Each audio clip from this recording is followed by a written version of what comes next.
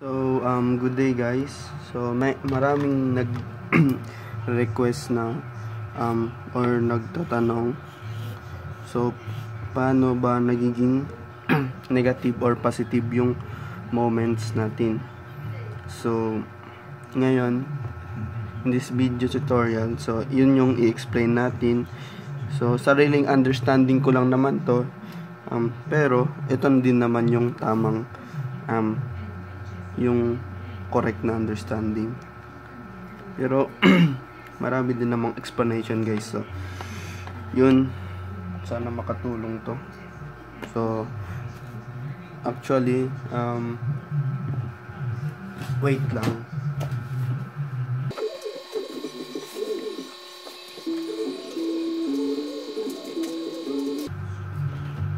So ito, kumuha ko ng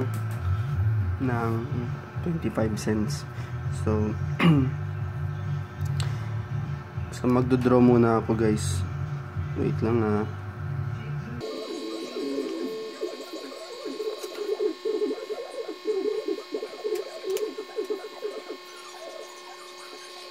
Ito guys, may mata ako dito.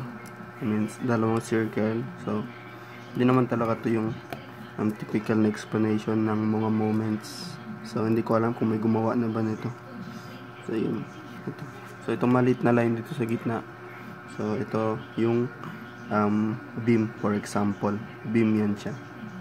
So, maglalagay ako ng isang moment or dalawa.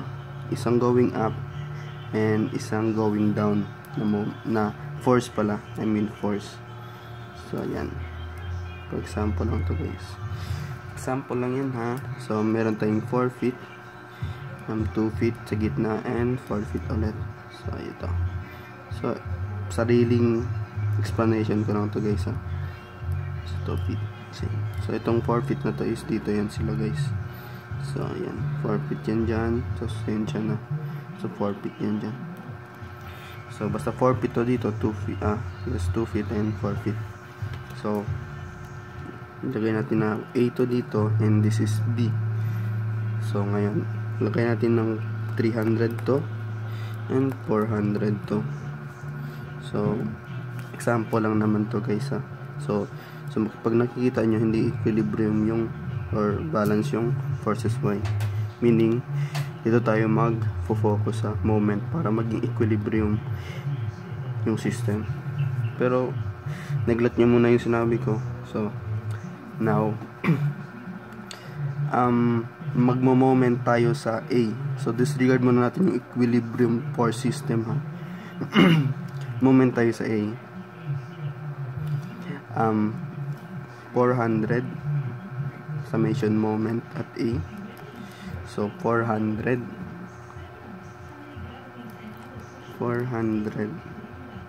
times. So, again, yung moment is just equal to force times distance.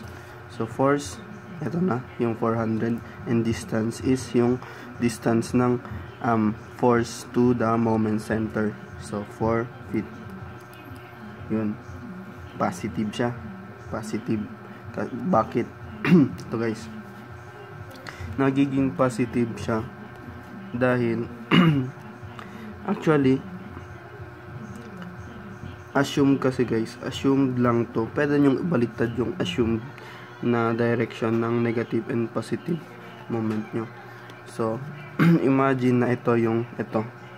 Then, imagine na excuse me. Ito yung 400 natin. So, may circle yan siya dyan. Isipin nyo na disc to. Yung parang ginaganyan-ganyan ng jockey, ng DJ. So yung disc. So etong 400 na to is for example ito, 'di ba ito? So ito yung 400 na itong ball pen ko yung 400 pounds. So ito yung disc. So pag dinaanan ko yan siya dito sa edge, tapos di ba pag idaan ko yan siya dito, so magro-rotate siya. Magro-rotate to yung itong electrical tape na to, magro-rotate siya. So yung rotation niya is clockwise. Clockwise siya guys, ibig sabihin positive. Pag clockwise rotation, meaning assumed siya normally as positive. So yun na yun, isa na yun siya. So positive. Then ngayon, ito namang 300 na to. So 300, so minus yan siya. 300 times 6. So yun, 300 force times distance 6. So bakit na naman siya naging negative? So gawa tayo ulit ng circle.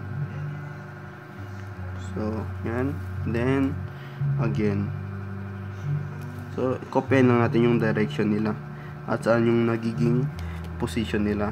Ito yung A, nandito sila sa right ng point A. So nilagay ko sila dun sa right ng circle natin. So ganun lang guys, dapat consistent yung location at direction nila. So again, ito yung for example, ito yung point A, kung saan yung moment center natin. Ito yung 300. So yan, ito yung 300. So pag may force dito going up 300 pounds, so mag-rotate siya ng counterclockwise. So normally yung assumed kapag counterclockwise is negative. So yun yung normal na assumption natin, counterclockwise is negative. So yun, kaya siya negative. So guys, may mga tao na binabaliktad nila, may mga ganun talaga, pero correct naman yun kasi assumed lang na yung direction. Kasi nga 'di ba, positive, positive reaction to dito, 'di ba? Kamali pa. Positive rotation kasi clockwise siya. So ito naman is naging negative siya kasi counterclockwise yung rotation niya. Yun, baliktad yung pag-ikot nila. So yun, so isolve na natin to. So 400 times 4 minus 300 times 6. So meron tayong negative 200. So LB, so feet. So guys, dapat alam nyo kung paano ilagay yung units nya. Naka-dependent din yun sa moment, sa formula, di ba? Kasi nga force and distance. So yung unit ng force is pound, and in this problem yung unit ng force natin is pound and yung unit ng distance is feet. So yun, kapag ganito naman yung, for example lang, pag ganito yung pag i-derive natin to, so force equals to moment over distance. So makancel out yung isang LB, so force feet, yes. So guys, nakadepende sa arrangement ng formula yung magiging arrangement ng unit nyo dito sa final answer. So wag muna tayo dyan. So focus tayo sa purely kung sa positive and negative moments. So now, ngayon sa B naman tayo mag-moment. Tignan natin yung difference. Summation moment B. So yung moment natin guys, due to force lang. Wag muna natin isali yung moment. Kasi guys, normally kapag nagsa-summation moment tayo, dapat sinasali natin yung mga present na moment dun sa problem natin. So dito, hindi na muna. So due to force lang tayo. Yung rotation ng moment, due to force lang muna. So ngayon, ito 400. Go magmo-moment tayo dun sa B.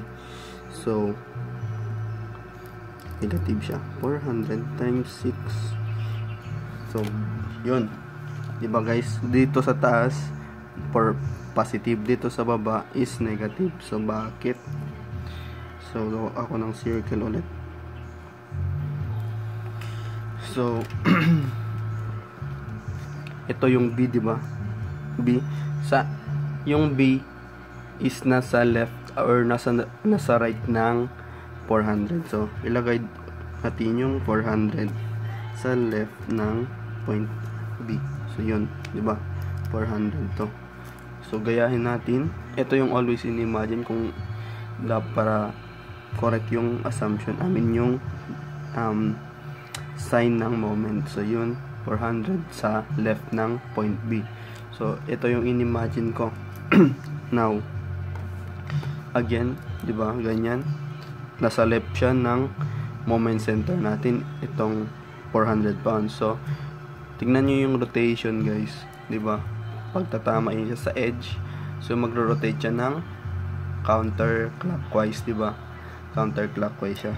So, kaya siya naging negative. So, hulaan nyo kung anong direction ng 300 pounds. So, saan siya? Nasa left ng point B. So, same arrangement lang. Lagay natin siya sa left ng point B. So, ito yung B. Ito yung A. So, ito yung 300. So, same lang. Same na pag